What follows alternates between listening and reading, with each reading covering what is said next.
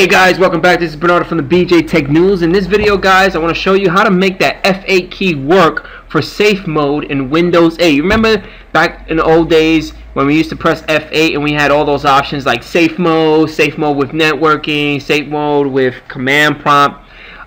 Windows 8 completely removed that because they wanted to use the modern UI version of it. I think in one of my episodes I show you guys how to use the modern UI, how to restore and as well as reset your machine. But I'm going to show you guys how to bring back the F8 so you can take advantage of using the safe mode features. So right now I have a Windows 8 virtual machine. I'm going to power it up and I'm clicking inside of it and pressing F8 so I could get into it, and nothing.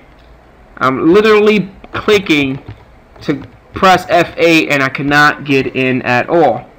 So once this Windows 8 machine is up and running, I'm going to log in and I'm going to show you the trick to get that F8 key to work. And we're back. Finally loaded up. I'm going to log into my machine.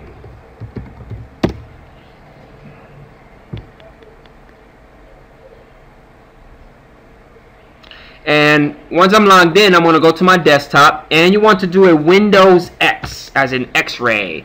And you want to do a command prompt admin. Hit yes on that. Now, like always, guys, I always have notes. So this is how you turn it on, and this is how you turn it off. So these notes, I'm going to place it at the description part of the video so you guys could go check it out. I'm going to copy this. I'm going to copy this bad boy, and I'm going to paste it. And I'm going to hit enter. Operation is completed. Awesome. So I'm going to exit out. And I'm going to reboot my machine.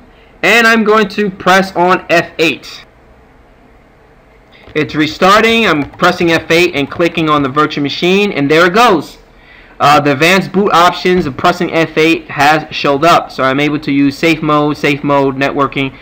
Some of the familiar stuff that we have used with Windows 7, Vista, Windows XP. Hopefully you guys enjoyed this video. If you have any questions or any concerns, hey, shoot me a comment below and let me know what you think, or try this out on your testing machine and let me know what you actually think. Again, it's one of those quick things. I don't really advise everyone to do this because, again, Windows 8 Windows 8 really want you to start using the modern UI to do restores, resets, as well as troubleshooting your machine. But this is another option out there. Hopefully you guys enjoyed this video. Please give me a thumbs up. Please subscribe. Please leave comments below. And I'll catch you guys later. Peace out!